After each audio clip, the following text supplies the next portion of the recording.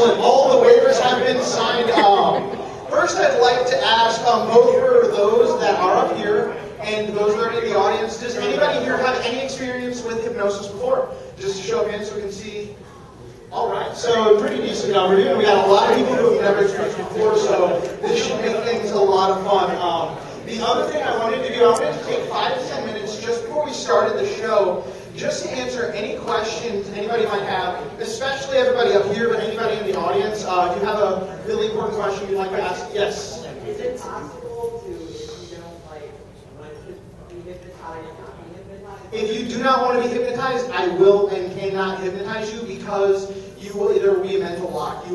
It's just impossible. Someone who resists it, you can't hypnotize them. Hypnotism is not mind control. It's something a little bit different. So, I mean, like, if someone was not, like, constantly wanting to not be hypnotized, exactly. And the other important thing to remember is, even under the state of hypnosis, I cannot make you do anything that you would not want to do. Like, I cannot make you go out and commit a murder.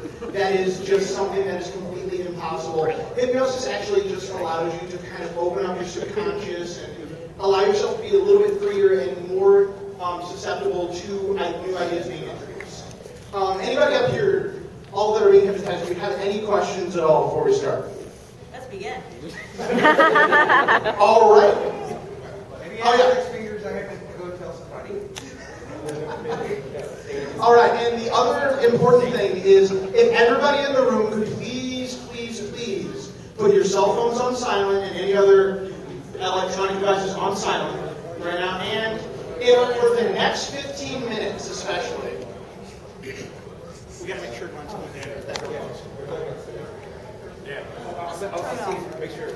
Right before we start, make sure everybody's good. And for the next 15 minutes, it is imperative that I have absolute silence from the audience. After that, like once you see that the show has really begun, you can laugh, you can do whatever, and it will be okay. But those first 15 minutes are crucial. I'm going to get the go-ahead that the door cannot be opened anymore just for the next 15 minutes, and then I will go ahead and begin.